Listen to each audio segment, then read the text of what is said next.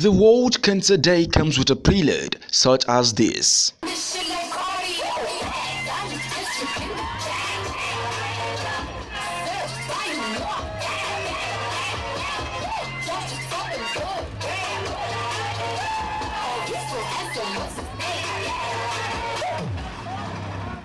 And to make the advocacy even better, Success Stories firms the order of the day as cancer survivors join in the advocacy. Well, what we are trying to ask Nigerian government to do is to create cancer centers, and like the HMOs, the Sugar and Cover Cancer will go a long way because most of the patients can't afford the treatment, which makes it difficult to even raise money. So if the government can make cancer a priority in their health dealings, it will help a lot of cancer patients survive, because some people are detected early, but because of there's no money, they die and there's no treatment. It takes their life. But if you find out those that get it early and they start treatment with the little money they have, they go a long way. The organizers say it's a project worth doing, considering the poor attention given to the disease, which they say is a leading cause of deaths. What we are saying today is, cancer is not really a death sentence as so many people think it is. So many people survive cancer, and the most important thing we're doing today is to create awareness, to engage the people, for them to take proactive steps about their health. Because when people take proactive steps about their health, they can actually detect cancer early. Because the greatest challenge we have today is late detection of cancer. Cancer is detected at a very late stage. And for that reason, most people die of cancer in this country. And the only way we can get this is to engage people enough, engage the government as well, to provide facilities, to provide especially treatment facilities.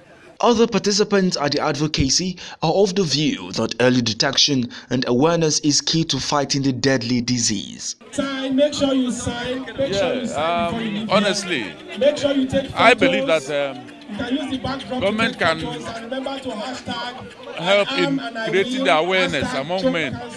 They can do through jingles, through text messages, through their phones, through social media, and let men know the importance of, having to procure these tests so that they know their status at any point in time. The thing is the medication, the diet, exercise, and faith in God, but it is very, very expensive for the sufferers and the survivors.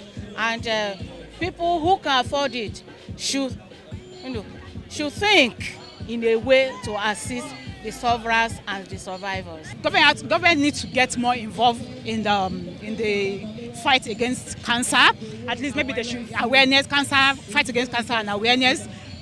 They should try as much as possible, maybe to give free medical treatment or medical treatment and drugs in the hospitals, and please they try as much as possible to include it in NHIS, because I think cancer is not included in the NHIS zip product or what, and a lot of people they can't afford to buy drugs for cancer or for the treatment because this is very expensive. Other stakeholders urge Nigerians to lend a helping hand to those battling with cancer. When it comes to charitable events, causes, where it impacts the community positively, creates awareness to help the community at large, we are always there. You can always count on the migrant community in Abuja specifically to be seriously active and support.